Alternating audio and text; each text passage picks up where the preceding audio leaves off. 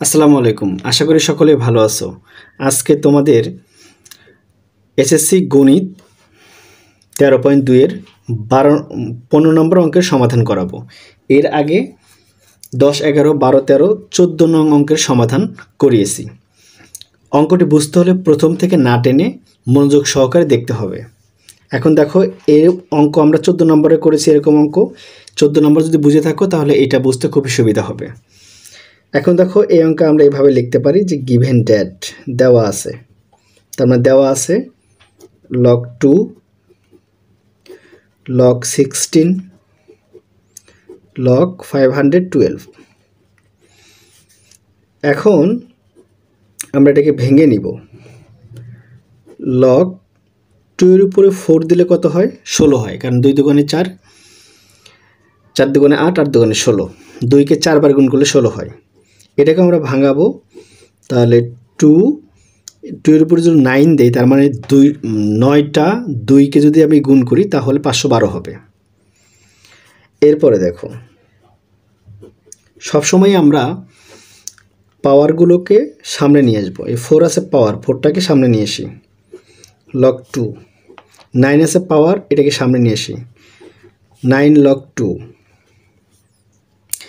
এরপরে এখান থেকে আমরা log 2 কমন নিব। log 2 কমন নিলে কী থাকবে? এখানে 1 থাকবে। এখানে থাকবে কত?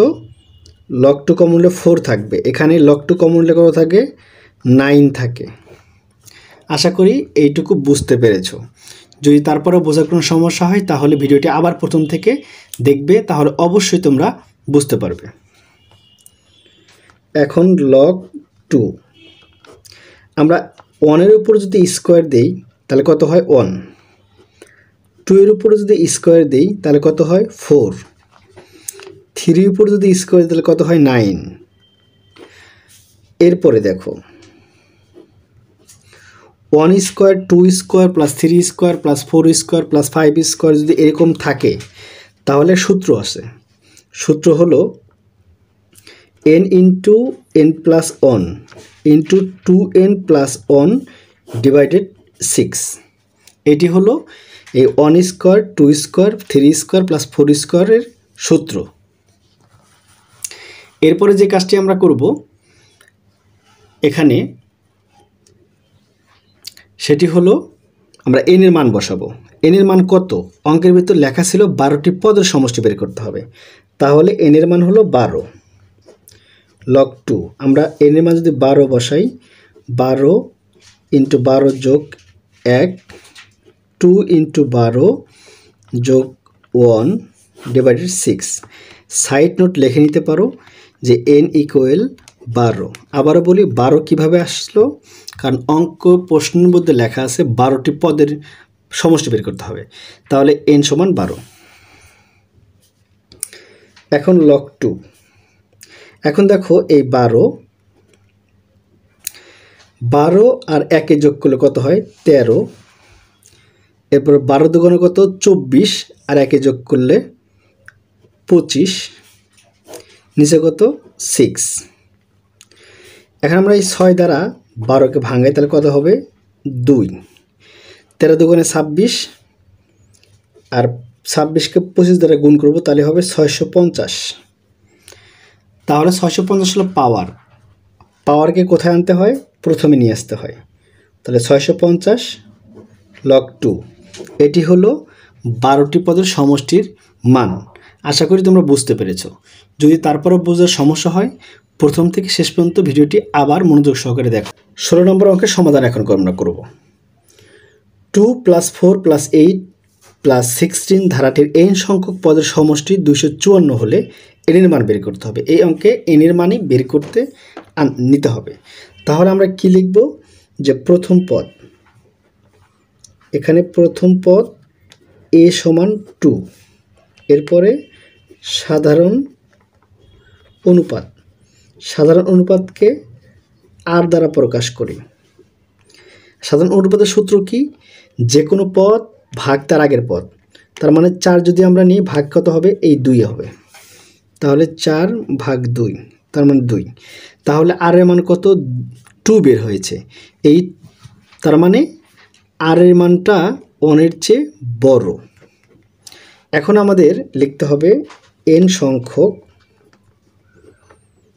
পদের সমষ্টি।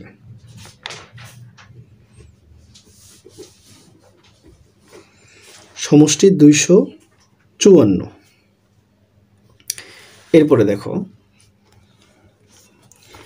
এখন আমরা n সংখ্যক পদের সমষ্টি 254, তাহলে সমষ্টি সূত্র বসাবো।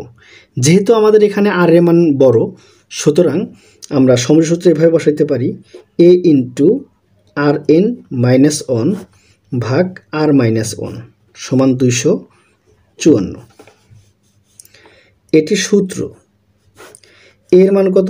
2। আর এর মান কত? 2, উপরে পাওয়ার n মাইনাস 1, আর এর মান 2 মাইনাস 1 ইকুয়াল 254। এরপরে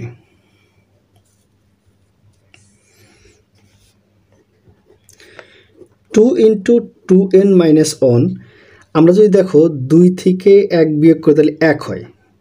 আমরা ওই 1 দ্বারাও পুরোটা ভাগ করলে যা আছে তাই, সমান 254। এবার 2n মাইনাস 1 ইকুয়াল, এই 2 ছিল কি গুণ অবস্থা এদের সাথে, সুতরাং আমরা এখানে ভাগ করে দিই 254 ভাগ 2। তা 254কে 2 দ্বারা ভাগ করলে কত হবে? 127। তাহলে 2n মাইনাস 1 2 দ্বারা ভাগ করলে 127। এরপরে 2n, এই যে মাইনাস 1টা আছে, এই মাইনাস 1টা কিন্তু মাইনাসটা পার করে দিলে কি হবে? প্লাস 1। তাহলে এখন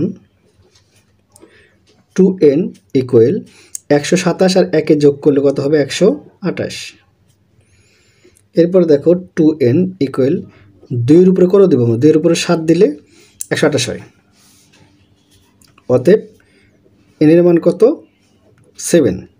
এটি হলো 16 নম্বর অঙ্কের সমাধান। আশা করি বুঝতে পেরেছ। এরপরে 17 নম্বর প্রথম পদ অঙ্কটি, এটি দেওয়া আছে 17 নম্বর। এখানে প্রথম পদ লিখব যে প্রথম পদ a সমান সমান কত? 2। এরপরে লিখতে হবে সাধারণ অনুপাত। সাধারণ অনুপাতকে আমরা r দ্বারা প্রকাশ করি। এরপরে -2 ভাগ 2 ভাগ করলে কত হয়? -1। তার মানে r এর মান -1। তাহলে r এর মান 1 এর চেয়ে ছোট। এখন আমাদের যে লেখা আছে 2n প্লাস 2 সংখ্যক পদের সমষ্টি, এই সমষ্টির সূত্র বসাতে হবে। আমরা সমষ্টির সূত্র জানি a ইন্টু, যদি r 1 বড় হয়, যেহেতু 1 বড়, সুতরাং 1টা আমরা আগে নিব, পাওয়ার n, এরপরে 1 মাইনাস r। এখন আমরা মান বসাবো এখানে। তাহলে a ইন্টু 1 মাইনাস r এর মান যেহেতু -1, আমরা -1 দিই। যেখানে 2n প্লাস 2 এই সংখ্যক পদের সমষ্টি, তার মানে n হলো 2n প্লাস 2। 1 মাইনাস r এর মান কত? r এর মান হলো -1, এই যে -1।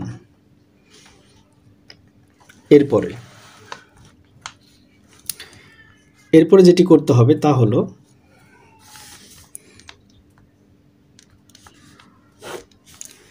এর মান কত? 2। এখানে 1 মাইনাস, এখন এখানে আছে 2n প্লাস 2। আমরা এখানে রাফ করি, 2n প্লাস 2 যদি আমরা n এর মান যদি 1 বসাই, দেখো n এর মান 1 বসালে কত হয়? 2।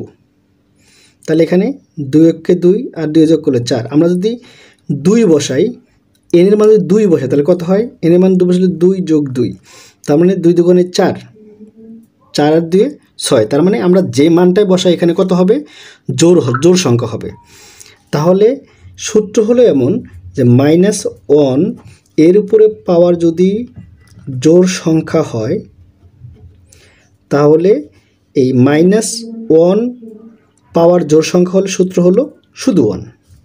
এটা আমাদের মনে রাখতে হবে।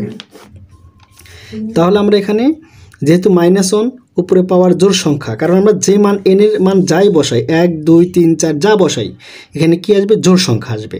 সুতরাং -1 এবং জোড় সংখ্যা হলে সূত্র হলো 1। তাহলে নিচে হলো 1 মাইনাস মানে হচ্ছে +1। এরপর দেখো যে 2, 1 থেকে 1 বিয়োগ করলে কত হয়, 0। একের একে যোগ করে 2। তুমি যেভাবেই করো, আমরা যদি 0 দ্বারা 2কে গুণ করে দিলে 0 হবে, তাকে ভাগ দিলেও 0 হবে। আবার আমরা কেটে দেই, তাও কত হবে, 0। তা আমরা 17 নম্বর অঙ্কের সমাধান, অ্যান্সার কত, 0। আশা করি তোমরা বুঝতে পেরেছো।